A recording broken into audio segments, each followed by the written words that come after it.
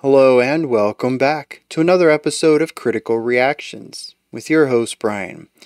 We're going to wrap up today with a special selection, which is where one of you tell me exactly what it is I need to check out. Today's special selection comes at us from Sunsteel. It's a rhythmic rap metal song, instrumentally interesting but lyrically wonderful. The band is CAPAREZZA. We're going to be looking at the track ARGENTI VIVE. Let's dive in, see what they're bringing to the table today.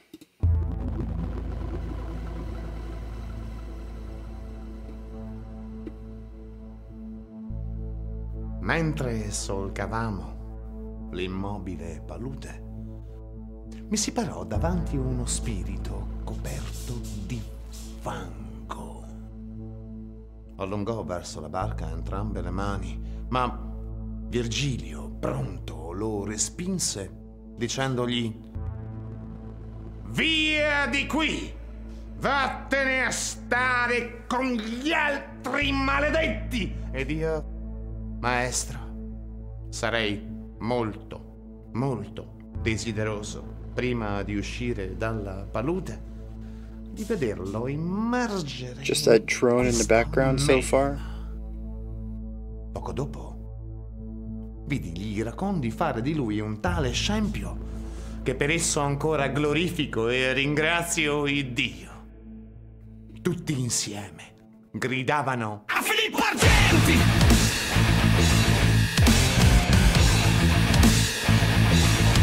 «A Filippo Argenti!» Very rigid.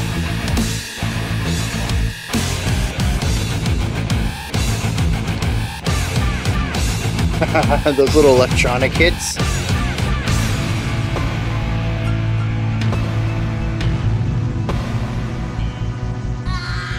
Ciao Dante, ti ricordi di me? Sono Filippo Argenti, il vicino di casa che nella commedia ponesti tra questi violenti. Sono quello che annega nel fango, pestato dai demoni intorno. Cos'è? Vuoi provocarmi, sommo? Puoi solo provocarmi, sonno! Alighieri, vedi, temi, mi temi come ieri temi, che mi deridemi, devi combattere. Ma te ne dai a gambe le fatte, ma quale fatte vattene? E quando vuoi dimmi dove sono dannato, ma te ne do So much groove, the rhythmic element of the flow, yeah. I like how the vocal rhythm is driving the intensity more so than the guitars behind them. Il mondo è di noi prepotenti, vai rimando alle genti che mi getti nel fango, ma io rimango l'Argenti. Argenti vive, vive, vivrà, sono ancora il più temuto della città, sono ancora più rispettato, quindi cosa ti inventi? Se questo mondo è l'inferno, allora sappi che appartiene a Filippo Argenti. Poeta, tu mostri lo segno, a Filippo Argenti, ma tutti consacrano questo regno. A Filippo Argenti, le tue terzine sono carta straccia, le mie cinquine sulla tua faccia lasciano il segno. So the bop bop bop, two dotted quarter notes followed by a regular quarter note. We've actually seen that a lot in here as the way to wrap up pretty much every single one of the vocal, or sorry, the guitar lines.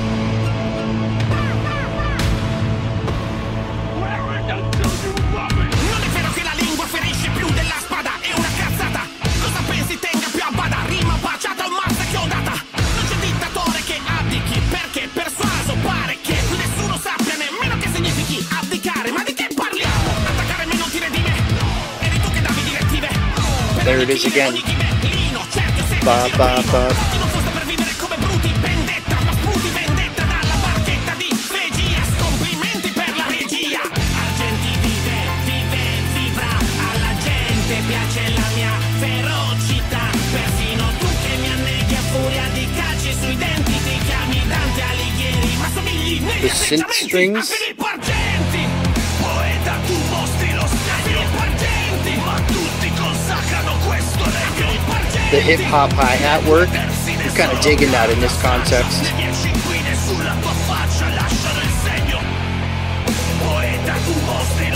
Great use of space too. Like that part right there, like creating a vacuum and then leaning into it.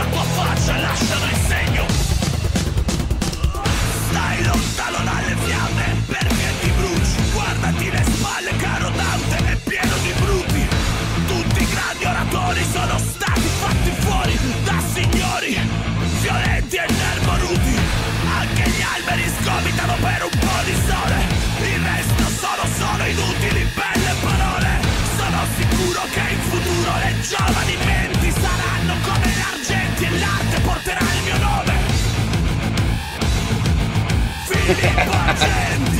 And there's our...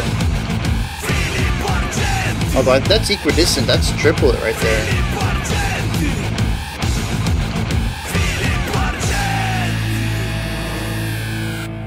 Lo lasciamo là, nella palude. Non vi racconto altro. Yeah, I had a blast with that.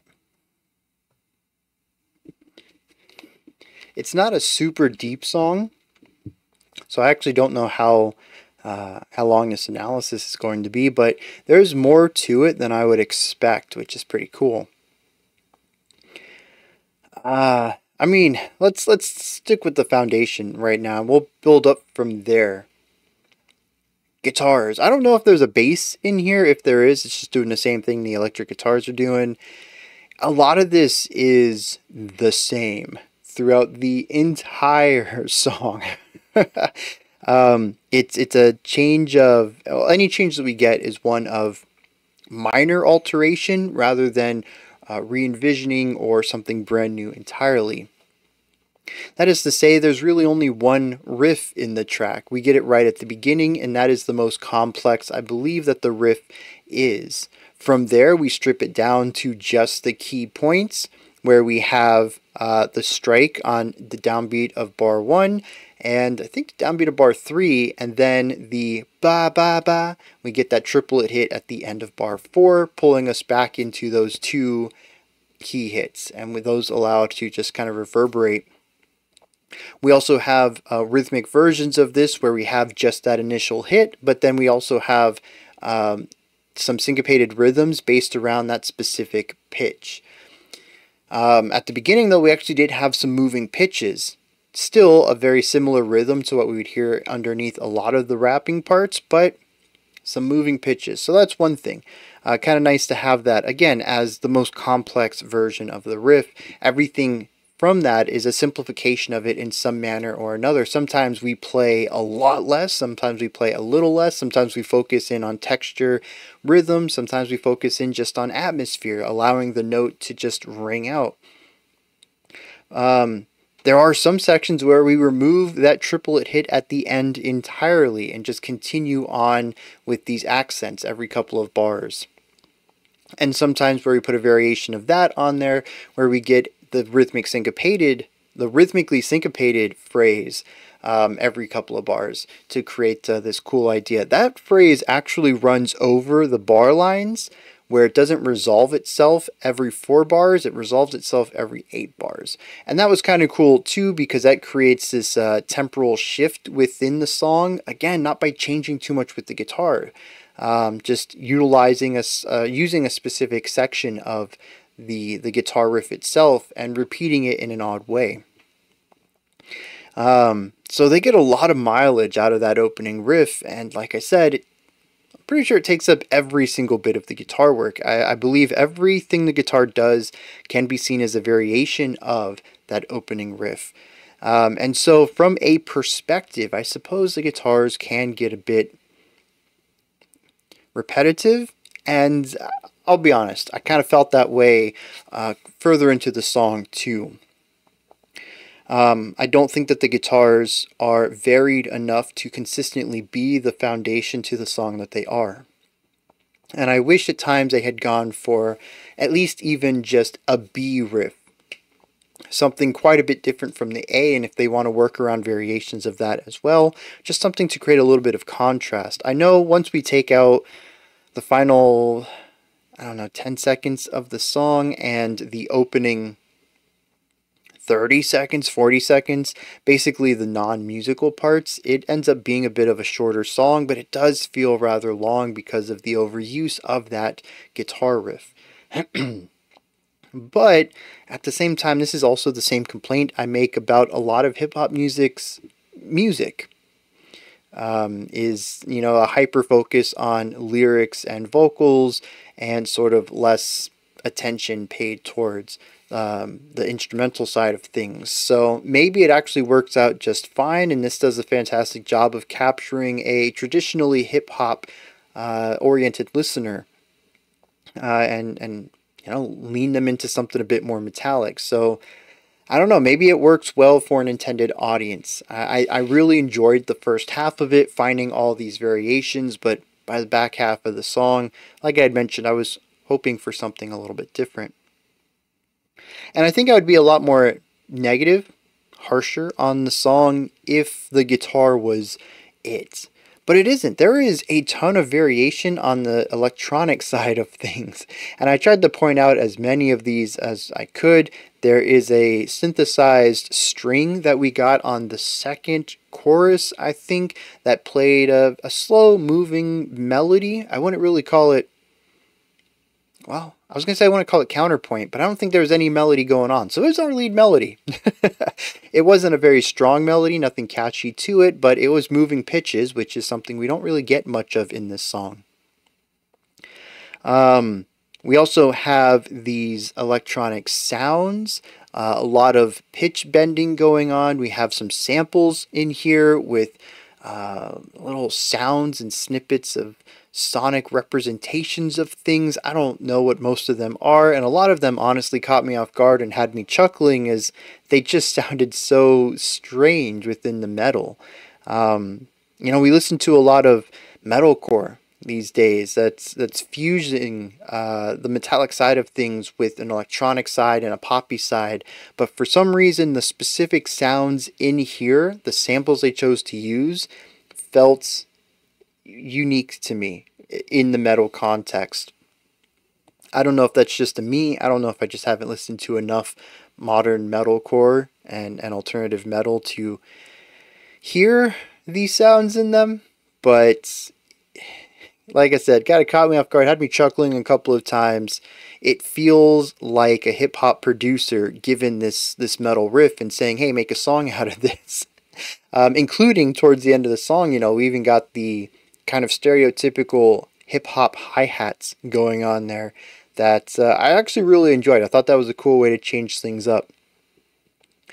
But when we look at what the drum's doing, when we look at all of these other synthesized and electronic sounds, the samples, the song continues to evolve. It feels like we never rehash entirely a section. The two verses sound very different. The two choruses sound very different. And everything after that second chorus felt linear to me. I don't know. I don't feel like we came back to a verse or a chorus at the end of the song.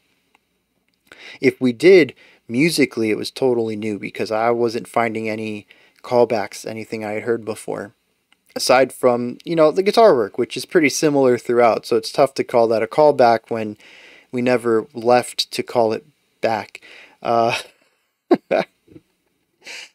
I do enjoy the variety that we get from the electronic side, and I think it does keep it fresh enough. You may have found that I was a bit more enthusiastic with my body movement at the beginning of the song than at the end. And this is why. The guitar work is fine for a foundation, and I did generally enjoy the changing of the ornamental ideas, but there just wasn't enough newness to catch me. And of course, I could be just totally looking at this wrong. Again, as I always do with hip-hop music, because I focus on instruments, and hip-hop typically doesn't. I think this does have a bit more movement than your average hip-hop track does, but it's still a bit on the minimal side of new things happening with what the instruments are doing. So, you know, it could just be, as usual, I'm just not the right audience for this, even though it did catch my ear at the beginning. Now, as with most hip-hop and rapped segments of anything, a lot of the focus is going to be on the vocals. And I really dug this. I mean, I've expressed this before. I have a massive love for the art of rap. Just being able to move your speaking muscles at this speed with the articulation and precision that's necessary to come across clean and understandable is wild. I don't speak Italian, but I could hear words and syllables in this. It was fast, but it wasn't a muddy mess. And when you include the ways that they can change up and shift their emphasis patterns to create different flows and rhythmic ideas. It just ends up being a very cool spectacle for me. And what I think worked well was the way that the vocals tend to work against and even within the space that the guitars presented, right? So we have shifting rhythms in the guitar work. That's going to create areas where the vocals can emphasize or work around as they work within their own rhythms. And I love the way that we had this rhythmic counterpoint in a sense. I wouldn't really call it polyrhythm. I tend to view that more in rhythmic terms, like drum patterns, right? Whereas this feels a bit more linear. And linearity reminds me of melody, and so a rhythmic counterpoint just feels like a more proper term to me than polyrhythm in this sense. Maybe that doesn't make sense to anyone else, but it does to me. So I really appreciate that. It was one of the first things that stood out to me was the rhythmic ways that we had this guitar rhythm and then the vocal rhythm and how they were complementing each other in a variety of ways. And that was fairly consistent throughout the entire track. One of the cool things that I mentioned was the guitars always changing up their rhythms, how much space they were taking up, whether they were holding notes out or playing syncopated ideas. And this tended to work well with the vocal flow. And we continue to hear a variety of this rhythmic collaboration between the instruments and the vocalists throughout this entire track. That is definitely a highlight for me. Speaking of collaboration between these two, space. Space is used so cool here, where, I mean, even right there at the end, I was pointing at how they were creating these pockets of like vacuums, where once we had a note being held out by the guitar, just this massive tone, and then they cut out for a beat or two, and you really just get the vocals, and I think like the hi-hat was going there at the time, and it sounds so tiny, and then the guitar punches back in, and it like, boom, fills that space back up. I love the use of space throughout here, man. There's times when the vocals are just cut and got this constant fast flow going on, and it kind of turns into a sort of a background noise for me, just a consistency of like constant eighth notes or something, just laying down this fast flow. But then the guitars cut out entirely, and sonically you're just forced to focus on the vocals at that point, and I'm like, dang, this guy's precise, he's articulating well, there's strong enunciation here, and then the guitars punch back in. And just creating that space forces me to refocus on things that I might have begun to let drift into the background that weren't supposed to. The vocals are definitely the highlight of a song like this, and the song reminds me of that from time to time. But it's not even just that. It's also the shifting spotlight allows the song to feel more dynamic. Instead of having a constant intensity, there's these peaks and valleys as instruments come in and leave, as a note is held out and then the instrument rests for a beat or two to create these points of maximum impact. It is very evocative. It works, I don't know if evocative is the right word. I don't know why I said that. It works exceptionally well at dragging me into the song, of keeping in with the rhythm and the atmosphere of it. Anytime that my mind might have wanted to drift, which I don't think it did in this track, it is on the shorter side. But, you know, even if my mind wanted to, something new is happening, whether the guitars are changing things up or the atmosphere of the song is shifting from something feeling small to large, or any of these vacuum points. It's just, there's always something cool happening, a new ornamental idea popping in. And it allows the song to ever reach a point of, I think, just total stagnation, of boredom across the board. As I mentioned, you know, I got less enthusiastic of it in the final minute or so, but that's not to say that I was completely turned off by it. There's still so much to dig into, so much that kept my attention. But it was just, you know, a lot of repetition of ideas and a focus on variation of them, which I think in any other context would have worked fine. Something about the way it's delivered here, I don't know, maybe it is just the consistency of the guitars and my hyper focus on instruments that had my attention waning just a hair bit. Maybe if I had lyrics pulled up, maybe if I understood Italian even, yeah, or, vice versa, if it was in English. So, if it was a different band who did the same style in English, I might have kept my attention a little bit more as I had something to focus on about what's in focus most of the time, the vocals. But, yeah, I'm going to find some lyrics for this since, it's a rapped song. Tends to be a lot of focus on that. I'm expecting a lot of words, though, because there's a lot in here. And I'm actually really curious if I get... I won't have any way of knowing, will I? If the lyrics are going to notate what was said at the beginning before the song started proper, when we just had the drone and the spoken word. Anyways, let me go read some lyrics. Alright, so this is interesting because it's a fictional diss track.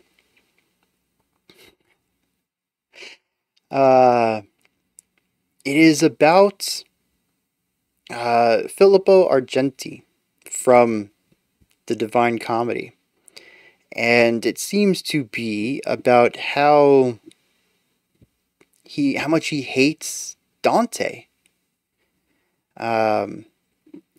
He calls him out for not being a good poet. He talks about some of the things that happened in the story of the Divine Comedy. And yeah, I don't get a lot of it, to be honest. I haven't read the Divine Comedy since high school. We're talking like 2 decades now, dude. It's a lot of this is going right over my head as far as direct references, but that seems to be what it's about. What I find really interesting, though, is because here's the other thing too, is that it's being translated from Italian to English, and so I'm also probably missing out on some context there. So I'm not too on the up and up regarding the source material, and it's probably losing some really cool stuff in translation as well. But I was lucky enough. There's a lot of this is annotated. If you're really interested in digging into this, if it sounds like a cool concept, I highly suggest reading all of these stanzas, reading all of the annotations. So some people put a lot of work into kind of notating where all of this picks up from the Divine Comedy. There's one cool thing in here in the chorus. He says, "Your triplets are a rag card, and my 5 on your face leave their mark." Now, again, I don't know how good of a translation this is from Italian, but what's really cool is we have the ideas of the triplet and the 5. And at least in Italian, this is a series of, it's 3 groups of 5 syllables. And so it creates this idea calling into the poetic meter of the Divine Comedy and saying that I'm better, I'm going to one-up it, and then introducing this new rhythmic element in the music and the flow as well. Very cool stuff. And I mean, that's honestly just the tip of the iceberg. From what I can see, there is some very smart writing in here. Most of it about the Divine Comedy itself, but it seems that there are some things that call about the actual poetry and the ways that this rapping vocals are delivered from a poetic sense, as well, meter and rhyme and stuff like that. And yeah, it's wild. I really wish I understood Italian in a better way, in any way, I suppose. So that I could, get most of this. I really don't think the translation is doing it justice. And, I mean, here's the other thing, too, is a lot of the annotations are in Italian as well. So, not everything in them is even being translated for me. There's quite a few words where it just copies the Italian word, and I kind of have to guess from context. So, it does seem to be, though, very... very well entrenched in the source material, has a strong understanding of it, and is talking about it pretty intelligently. And like I said, I wish I could just understand it better. Those are my thoughts on, what is this? Oh yeah, Caparezza's Argenti Vive. Let me know what you think of this song. If there's anything that stood out to you, anything you'd like to add on to what I said or correct me on, maybe just give your own thoughts, opinions, perspectives, interpretations on it. You know, whatever you want. Throw all that stuff down in the comment section. Above that, in the description box, you can find a link to Linktree. Takes you here. You can find links to my music, ways to support the channel, a link to the Discord server, and so much more. Above that, if you could, like, subscribe, and ring the bell. I greatly appreciate all three of those. That wraps it up for this one. I'll be back tomorrow, though, 5 p.m. Eastern Standard Time, 9 p.m. UTC, as usual. Until next time, remember to be critical, not cynical, of the music you listen to, and have a fantastic morning, afternoon, or evening, whenever you choose to watch my videos.